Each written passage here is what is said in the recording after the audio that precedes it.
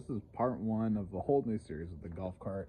I'm going to be turning it into more of a go-kart type deal. So I'm going to be lowering it, wheels, tires, probably throw in a quad rear end, maybe just a live axle from like Go Power Sports. But yeah, so I'm going to start by taking off this top part, and then the seat, which looks like it's just 4 bolts right there. That'll pop off, and then work on the front, and then I'll have more of a layout of what it's going to look like. Little update,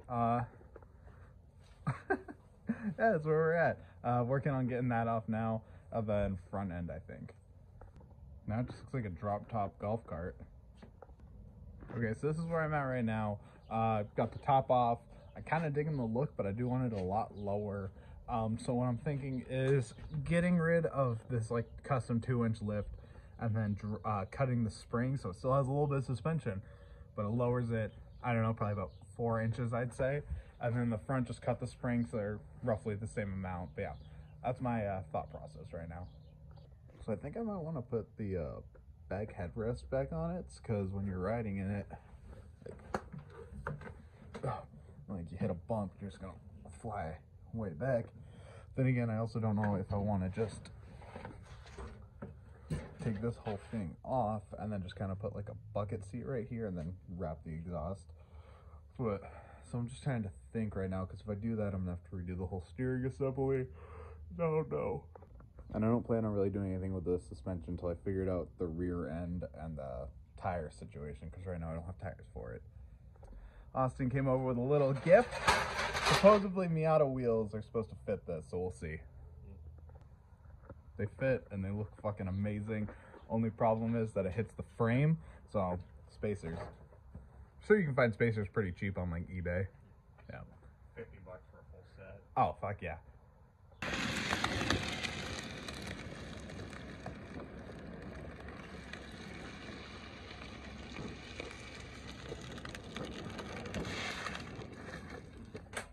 So we got all of the tires, and they're on there. So for right now, we're just gonna be running Fords in the front and the Miatas in the back, just because we only have 3 Miatas and 4 Fords. Dude, that shit looks fire. That looks so good. So I got a fresh blade on the angle grinder. I know that I'm gonna need to cut some more to get the tires to fit on both sides. So I have no problem hitting full lock this way, but it's hitting on the frame right there. So just gonna take the angle grinder, grind it down, smooth it, try to curve it in enough just to, you know, get it. I was working on clearance and whatnot. Broke the hammer. I got all this like bent back and cut and bent down, trying to get enough clearance for the big wheel, but broke my hammer. So with a lot of trimming, here we are. It fits, you can turn it, there's no rubbing. Yes, they're different sized rims. This one is a 15, that's a 14, but the tires are the same exact size when you put them on top of each other. So it might look goofy, but this is all just temporary until I can find another one of those. I think we only have about another 20 minutes of sunlight out, so I'm gonna try to bang out this side real quick now that I know what I'm doing. So basically this is what it looks like on this side. That one hasn't been touched yet. I'll work your way around. Over here, you can just see how much more folded over, bent in it is. Okay, so there are a lot of trimming and work.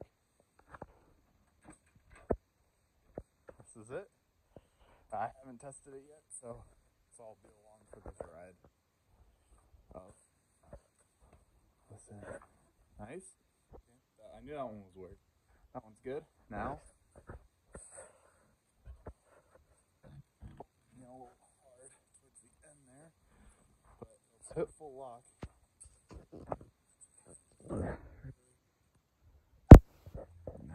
Oh, it looks like that corner.